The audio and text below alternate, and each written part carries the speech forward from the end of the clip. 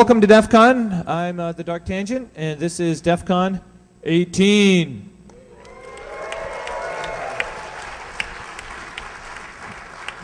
We've been in many hotels that have been demolished or blown up or kicked out of, but this is the first one that's gone bankrupt. Not because of us. So yeah, that was a little bit of an excitement about a month ago when that all started breaking. And then also I'll just go over a couple brief things before we really get into the technical stuff. This year, how many of you people have gotten onto the wireless network? There's like one dude back there. There's like, okay, there's two.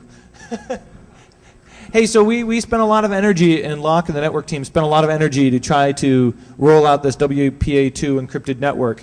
And the way it's architected, the two networks don't touch until it goes out the gateway to the internet and all of that. So the goal was, how many people here think the AT&T network is saturated and sucks? Like everybody. So, I mean, if you're trying to take a picture, send it to a friend, you're trying to blog, whatever, you just can't. I think last year I was trying to stream a 30-second clip and it took me 2 hours. So that was, useless. So this year, we wanted to do WPA2 so you can get it in your phone, your laptop, whatever, and it's all encrypted, and at least you feel safe about streaming or doing whatever you want. And because of that, hoping that you guys would take advantage of the extra bandwidth and this capacity, we bumped bandwidth to 75 megabits full duplex, which is like by far the fastest we've ever had. I think last year we were about 20 megabits. So we got a lot of speed this year. And maybe next year, if we use it this year, I'll bump it to 100 next year, which would be pretty sweet. So try to take advantage of the encrypted network. The instructions on how to do it and install the certificate are in your program. And so that's one big change this year. The other big change is, like, where did everybody come from? There's a lot more of you this year than last year. And Joe's got some funny stories about the problems that's caused. Personal problems. A lot of them. So we rearranged the floor plan this year to do better flow, wider hallway, and we thought that this was going to work out really well. We bought 1,000 extra badges than we did last year. We thought we had this down, and so many extra people showed up. I don't think the wider hallway really makes a difference. It's like that worked for like the first 50 people. And like, oh. Yeah, so we're aware of these problems and have contingency plans. So new floor plan, putting all the content down here. We're putting a lot of the action up there so that people aren't hopefully walking back and forth across everybody. We've got the new network. We have a crap ton of new contests. And so as we say, DEFCON's what you make of it. There's a lot of new contests, a lot of new blood out there. And so if you get the time, stop by, check out some of the contests. I'm doing one I've wanted to do for 3 years. And every year I'd procrastinate and I'd get sucked into the vortex of con planning and I'd never do my contest. So finally I'm doing it. It's this tamper evident contest. You get these boxes. You have to get past the seals on the outside. You have to get through the seals inside. You have to tamper with the contents of some information inside. And you have to seal it all back up and make it look like it was never opened or messed with. And because it's kind of like lock picking and it's kind of like some other physical security stuff. And I thought it'd just be really cool because you see these seals and you're thinking to yourself, there's no way that can be secure. That little symbol on your power meter, does that little lead grommet with the wire really, does that really work? I don't know. But you guys are going to find out for me. And then you're going to get points for scoring and teaching everybody how you did it. It's going to be an educational event, so we can all learn how this works. I think that'd be really cool. And a lot of other people are doing interesting contests. So take some time out, just drift through there, maybe get involved in something. That'd be really cool. What else do we want to say before we start revealing the innards of the badge? There's, how many people checked out Thursday night, sort of the soft roll yesterday? Was that okay, not okay? Give you guys something to do? Yeah, I kind of like that idea of soft start to socialize and hang out where it's not a lot of stuff happening. I think we're going to keep that in the future. What else is there? I don't know. I think that's pretty much it. It's the biggest con ever. So back at the Alexis Park at the height of the dot-com boom, like the year before the bubble burst and everything crashed and everybody disappeared, we had about 7,000 people there, 7,200 people. And I talked to registration and we just surpassed that. So we're now back where we were right before the bubble burst. But in a hotel like twice the size or 3 times the size or something, and not on fire outside getting heat stroke. So that was really cool. So we've really come back. And the difference now is people aren't coming here because they saw the movie Hackers or something and they're not on rollerblades and, you know.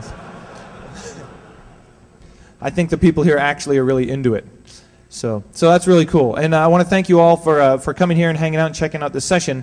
This is longer than usual because Joe really wanted to get into more of the hardware hacking side. So the first half you'll really hear the story and some of the stuff that's going on, but the second part, if you're really into kind of more of the details, right, you're going to get down more into the nitty-gritty. And the thing that's interesting is when we first started doing hardware hacking badges, the very first year, it was just to do something different. Nobody had really done it. We wanted to be different.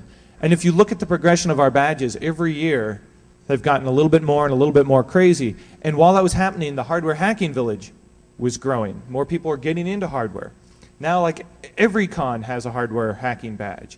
So many more people are hacking hardware. It's sort of like we've incubated that a bit, and we've got people thinking about it.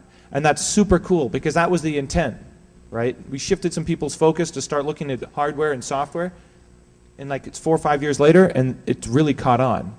So anyway, we're pretty proud about that. We really like the idea of incubating ideas and getting it out there. So it would maybe be safe to say that there might be things different next year, right? Where should we shift attention? And that's something we've been thinking a lot about, because we think the hardware stuff is really taken on a life of its own, and that's great. So maybe now we need to shine the light somewhere else, get something else going. So Joe and I we've been talking about that for quite a while. So we could always use your feedback. What do you think's not gotten enough attention? RFID. Yeah. As if Chris Padgett hasn't spent his life thinking about that and major malfunction and stuff. But I don't know if you want to walk around with a big block of aerogel, you know, around your neck, or maybe a CNC milling machine or something around your neck. And I hear mass spectrometers have come way down in size. And that's the funny thing is, just as a side note, I have a friend whose wife bought one of these new miniature mass spectrometers. They're actually getting pretty inexpensive. And so what do you do with it? Well, you fuck around with it. And she's like, yeah, Fiji water, not so much Fiji. She's like, how come my red wine has sugar water in it, you know? And so, I mean, that's really cool. She's just running everything through the spectrometer and finding completely opposite results than what you're supposed to find in your foodstuffs. So that's pretty cool. And next year, I'm probably going to have a data destruction contest. I've been accumulating ways to destroy data, but that's not involving the badge. Unless they're made of C4. Yeah, and I would like to announce a contest right now related to the badge, and that is we have past badges dating back to DEFCON like 3. We have a whole bunch of weird badges. The metal badges, remember those? They were like cast metal and weighed like 5 pounds, and the black stuff came off your neck. And well, I've got a tub of that, and it weighs like 500 pounds. And I want to get rid of some of these badges because they're just filling the DEFCON office, and they're really hard to move. So I'm going to try to find a way to donate past badges to artists who can do something with them. So if you can think of a project you can do with hundreds of old DEFCON badges, I'll ship them to you. The deal is you've got to bring it here and put it on display. So if you've got something in mind, I'd love to help you out, and I'd love to have a cool display of all the various years' badges. So with that said, yeah, it's going to be pretty. Well, it kind of reminded me of what you did when you had all the broken ones. all the broken ones, and you did that art project in San Francisco. That was pretty cool. Okay, so with that said, I'm going to pass it off to Joe Smooth, a.k.a. Kingpin. And we're going to get this party started. So here, let me pass it off to Kingpin. Thanks a lot, guys. See you around.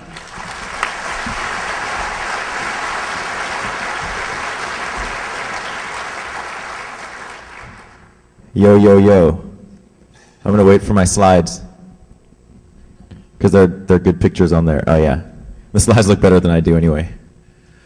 All right, here we are again for the 5th year in a row, behind the scenes of the DEFCON Badge. Let's go. So, in case you don't know, my name is Joe Grand. A.k.a. Kingpin. A.k.a. Kingpin. Yeah. And when I don't have to go out in public, I usually look like that, but I shave my mustache off and got a haircut to look a little better. I'm an electrical engineer by trade and by hobby and by lifestyle. It's what I do. I hack hardware, I break hardware, and I design stuff. And let's see. So, how many of you guys were at DEFCON 14? Yeah. Yeah. That was actually more than I thought it would be. Is that the limited edition gold? Yeah, oh yeah. So this is the, so I'm going to do a little retrospective, and each year I want to see how many people are coming. Because I realized when I started designing this year's badge, and like started writing the article and stuff and putting together the documentation, I was like, you know, a lot of these people probably haven't even seen the past ones. So they're just coming into this with like, you know, the end without seeing the progression. So yeah, this is the limited edition gold solder mask that we just made a few of to test it out. Paint it red. Yeah. Well, the gold one, we always try to do something new. So what was the deal with that year? It was gold was the new thing, right?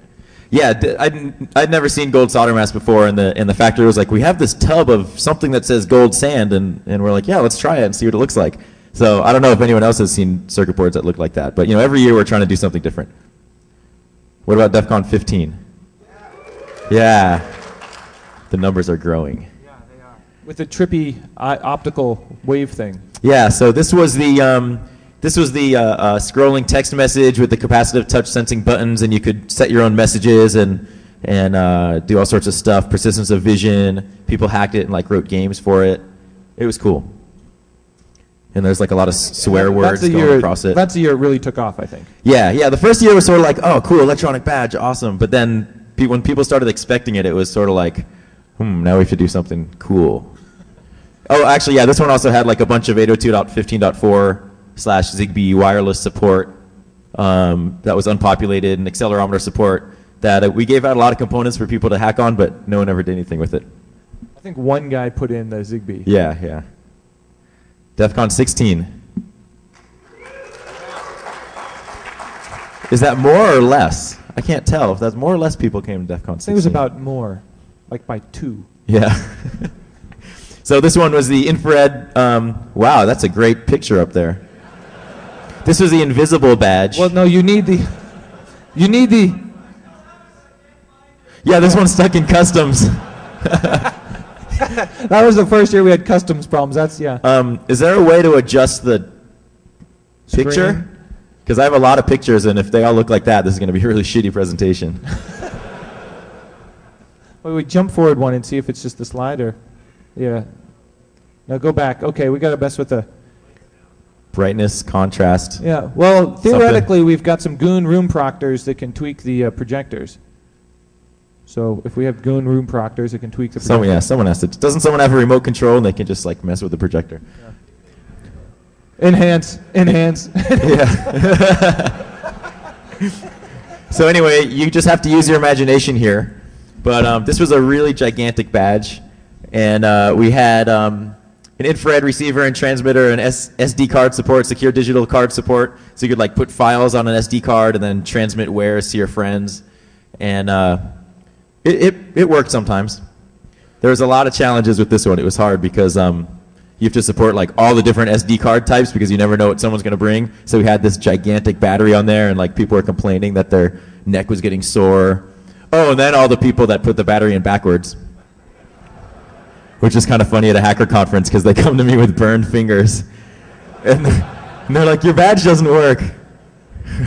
I said, look on the battery holder. It shows you where the positive side is. So yeah, that was fun. What else? We had a TV be gone mode in that one. So if you didn't have an SD card, the thing would just like turn off TV so you could hold